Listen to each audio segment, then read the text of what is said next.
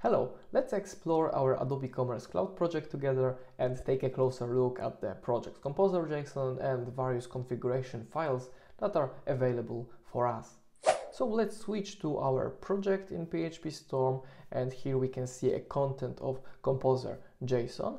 This content was taken from the public repository called Magento Cloud template. So if we switch to browser, we can see that there is this Magento Cloud repository, and here is the template of composer.json. So I took it and basically pasted here. So this is our starting point, and of course you can extend composer.json as you wish, but this is a template, right? So here in the required section we have a couple of required packages. So we have Magento Composer root update plugin. This is a tool that helps to basically with upgrading version of Magento. We have Magento Live Search, so this is for testing that I've been using to learn and see how live search works. And the first thing, actually the package that is required by Adobe Commerce Cloud is Magento Cloud meta package, which means that this meta package contains only a description of dependencies. So if we switch to composer log, and here is the package Magento Cloud meta package, so we can see that we require Fastly for Magento, ECE tools, PayPal onboarding tool, and also Product Enterprise Edition, which is our Adobe Commerce. And the version of Cloud Meta Package is the same as version of our Adobe Commerce instance. If we switch back to Composer log, we can also see some other configurations for our projects. The thing that I'm interested in is at the bottom of this file in the scripts section. We have a command called generate schema, and we can see that we have ECE tools command used to generate some schema. So if we switch to our CLI right now, and if we run composer install, we can see that every time we do something with Composer, at the very bottom you will get this script executed. So we execute ECE tools to generate a schema, and here we can see a summary that this file was successfully generated and it's stored under this file name. So if we switch back again to our project, we can see, and we can actually find it here, magento-env.yaml. So this file contains a documentation of various options, various variables that are available for us in the magento-env file. So whenever there is an upgrade of Magento, Adobe Commerce Cloud meta package, then this file is automatically generated. So you always have up-to-date knowledge about the latest variables or latest things that were changed in this configuration file. Because we are already in the magento-env.yaml file, let's stop and actually talk a little more about it. By using this file, we can configure environment variables that are essential for different aspects of the cloud. We can modify variables to manage the build and deployment processes in our environments, and basically the file is divided into two main sections, stage and log. So in the stage section we have a couple of subsections like global, build, deploy and post-deploy. With those subsections we can configure different parts of the deployment process. So for example, in the build subsection we can define the process of static content deploy. So for example, we have a strategy quick. There are different strategies, but we'll cover it later. We define the matrix for static content deploy, so we only want to create files for Magento bucket team and for the English language.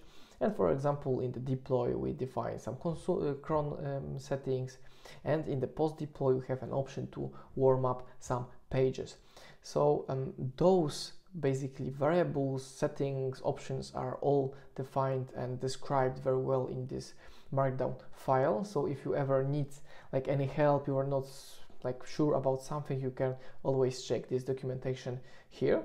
But also in this file we have this log section, and basically here there is a login handler that pushes build and deploy logs to other systems. So we can configure login handlers to send messages to remote logging server or to messaging system like Slack or email. So this can be very helpful to set up some kind of notification system for our projects. Alright, so let's switch to magento.app.yaml file, which is the main file that describes our Adobe Commerce application. Here we can see that there is a configuration of a PHP version, dependencies, extensions that needs to be installed with PHP. We have a section for relationships, so all of the services that needs to be connected to our application, some rules for web server, mounts that are configured to be read-write, and hooks. So this is the section that configures our build and deployment processes. We have a configuration for crons and some variables. So we have a lot of various variables and configuration options in this file. So to keep this video short, because you see there are a lot of configuration options, we will delve further into this file in upcoming videos. Now switch to another directory, which is the .magento directory, and we have other configuration files here. So here in this directory you can notice a subdirectory called local and two other configuration files called routes and services. So in the local directory we have files that are actually ignored by Git. So for example, in the project YAML we have ID of our project and a host of Magento Cloud, and this is actually used by Magento Cloud CLI, and here it is all explained in this README file, so we don't need to worry about it. It is just a helper directory for Magento Cloud CLI. When we switch to routes YAML, it defines the routing of application in the cloud infrastructure, and it determines how the application processes incoming HTTP and HTTPS requests. Next to it, we have also a services YAML file that defines supported services like MySQL, Redis, and Elasticsearch or OpenSearch.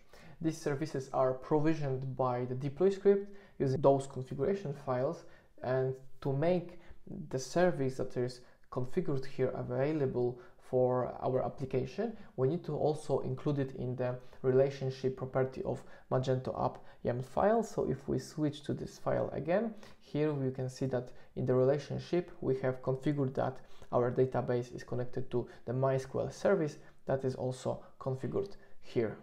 So as you can see, we have a lot of different configuration files, options, and so on. And I want to show you two more additional files. So there is one file called magento-vars.php, and this file is used to configure setup for multi-websites or multi-stores projects. So here you can define how to resolve your stores or websites. So we will also tackle it in the separate video. And also there is a file php.ini. So with this file you can actually configure some different options for PHP. So Adobe Commerce Cloud will use that file. Like if this file is in your project, Adobe Commerce Cloud will use those options to configure the PHP on the server. I believe you see how much extensive and advanced Adobe Commerce Cloud is. We will dive into the different aspects of those configurations in upcoming videos, but if you are interested in finding more right now, you can go to the Adobe's page configuration files overview to learn more about topics I've mentioned in this video. Thank you for watching and see you in the next one.